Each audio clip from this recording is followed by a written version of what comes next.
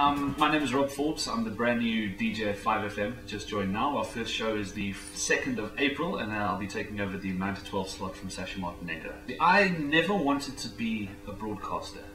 I was on the university campus one day, and my mom used to do work there.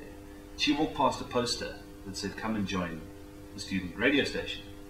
And I went and applied, and I got in initially as a producer. And then I fell in love with the whole sound engineering elements of it, and then that just sort of led its way through to on air and sitting where we are today, about to join 5. So how I got onto 5. Obviously it's an industry sort of standard when the contract renewal periods are coming up, and I've been looking at 5 as an option for a while, and sort of I just got a contact number and I sent the station manager here, Aisha, a demo saying, "Listen, this is it, this is what, you know, have a listen, see what you think." And she came back to me and she actually said, "Oh, it's ironic you should get hold of me. I was about to call you. Why don't you come in for a meeting?" And we sat down and had a chat and took it from there.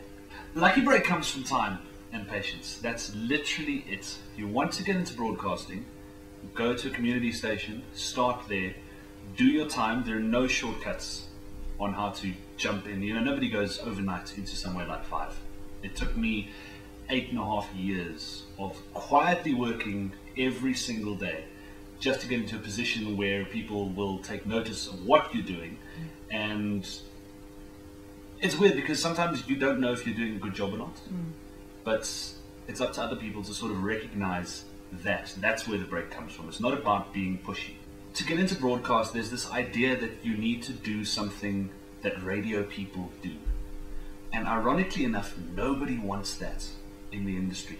Gone are the days of having the radio voice, gone are the days of formatted, you know, presenting styles and so on. You don't need the radio voice. You need to be able to be yourself in a situation that is entirely unnatural.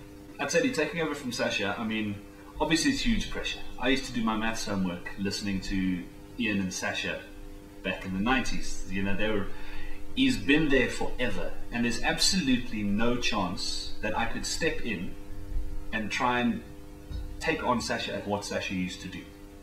And I don't want to, because that's not me in terms of personality.